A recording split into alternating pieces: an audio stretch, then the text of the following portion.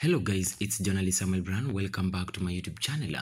If it's your first time here, kindly consider subscribing, and if you're a returning subscriber, thanks so much for your support. Now, the music industry is mourning the loss of legendary artist Shari Martin, best known for his timeless hit Rafiki Pesa. Martin passed away on August 2nd, 2024 at the age of 54 while receiving treatment at Kenyatta National Hospital. The sad news was confirmed by Martin's close female friend and fellow artist who only identified herself as Paulina. She said she's assisting with the burial arrangements. According to Pauline, who answered calls made on Martin's known phone number, the singer fell ill on July 27, 2024 and was rushed to the hospital where he was diagnosed with pneumonia. I quote, Martin was recovering well and was supposed to be discharged, but he developed breathing difficulties. Unfortunately, he did make it and passed away on August 2nd, 2024.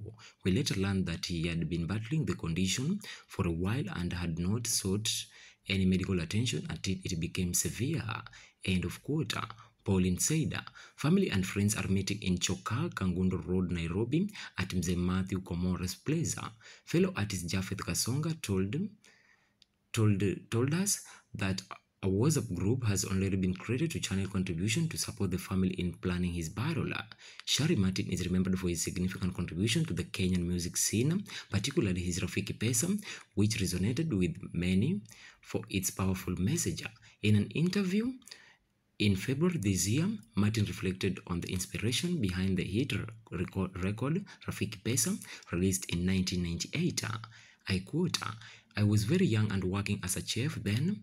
I worked for about 35 years in the hotel industry. I used to see nuns coming with fathers and staying there. They would spend about 2 months there and then saying they had been on a retreat. I realized that was dangerous.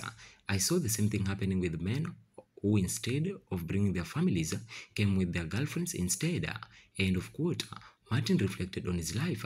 He went on, I quote, HIV infection was also very prevalent at the time and I would interact with so many sick people. That is how my song was inspired to teach men to spend more time with their families. I did not do much to promote that song. End of quote. Shari Martin's song resonated with the everyday experiences and challenges young people face.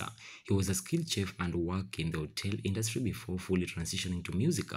I quote, I quit the hotel industry because of health issues. Initially, I used to do both music and hotel, but it was too much work. I bought my musical instruments with the money I got from my hustles back then. End of quote. He said, his other songs include Mambo ya Dunia, Tangazo la Ajabu, Wanadamu ni Waongo, among others. May Martin's soul rest in eternal peace. Thanks for watching, and don't forget to subscribe to my YouTube channel for more news updates. And remember, you can support this channel by sending anything that you have, whether it's 5 bob, 10 bob, 20 bob, 30 bob, or anything that you have through the Pesa support line 0740 354 235. 0740 354 235. Your support will be highly appreciated. Thanks.